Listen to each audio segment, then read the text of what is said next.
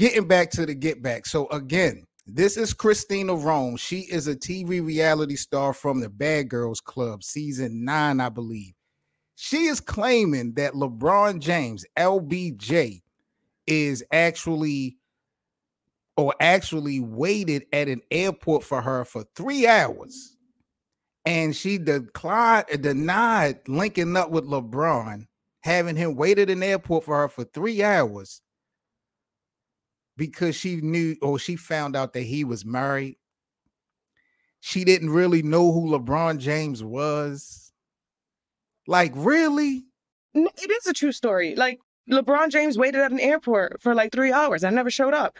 I know most girls would have hopped on that flight.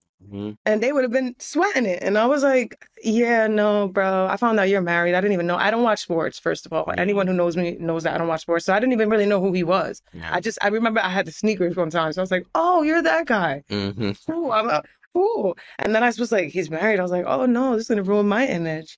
And I was like working with John Mayer at the time doing music. So I have my own stuff going on. Now, everybody know I'm a big LeBron supporter. So I wish that we wasn't here now, but we are. We are.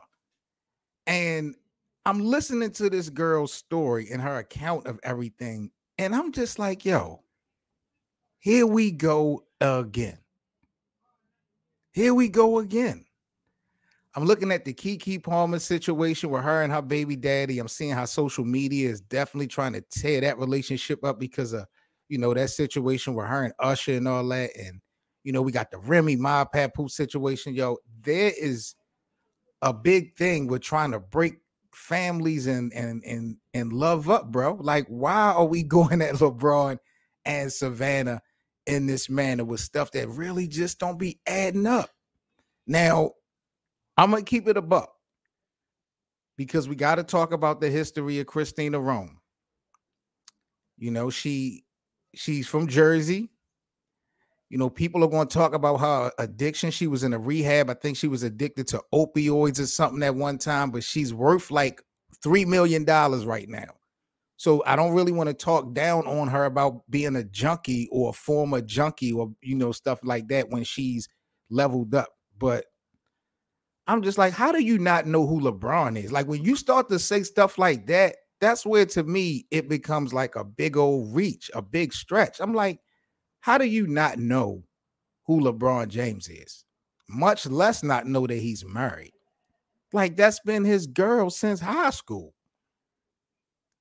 Even if you don't know, like, sports. She says she's not a sports fan and she ain't really want to make it seem like she didn't know sports. But I'm just like, bro, how do you not know who LeBron James is? People, grandmother, like, it just didn't make no sense. My man Good Seven said she was lying.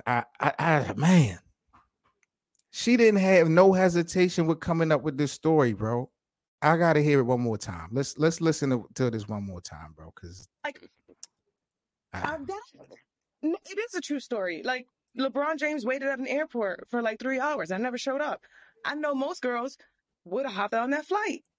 And they would have been sweating it. And I was like, yeah, no, bro. I found out you're married. I didn't even know. I don't watch sports, first of all. Anyone who knows me knows that I don't watch sports. So I didn't even really know who he was. Yeah. I remember I had the sneakers one time. So I was like, oh, you're that guy. Ooh, And then I was like, he's married. I was like, oh, no, this is going to ruin my image. And I was like working with John Mayer at the time doing music. So I have my own stuff going on.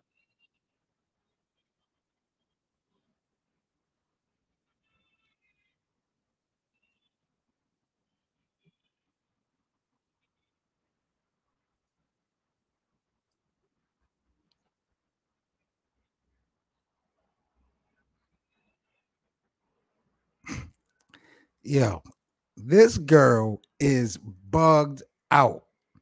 LeBron waiting at an airport for 3 hours without nobody seeing him, no paparazzi taking pictures of him, wondering what he just doing, lingering around. LeBron James.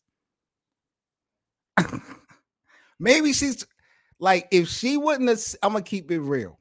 If she wouldn't have said marriage, I'd have thought she was talking about Bronny. I was about to say, oh, my man Bronny is really leveling up right now. Like, gee. But come on, man. Like, let's be real.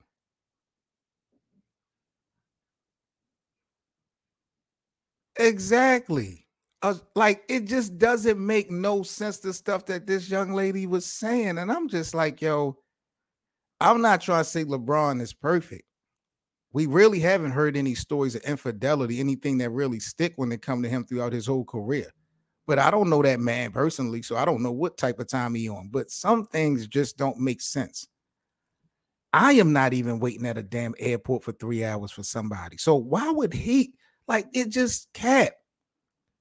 And I don't know sports. I didn't really know who he was. So how did he get your number?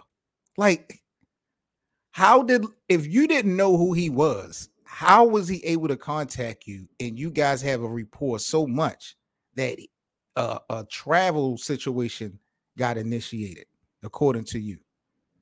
Plane tickets had to be bought. You know what I'm saying? Like, LeBron would have had to open his schedule for this situation. Like, it just is crazy. Bro, these people, yo. And it's just sad, yo, because at the end of the day, it ain't doing nothing but causing trouble in the home.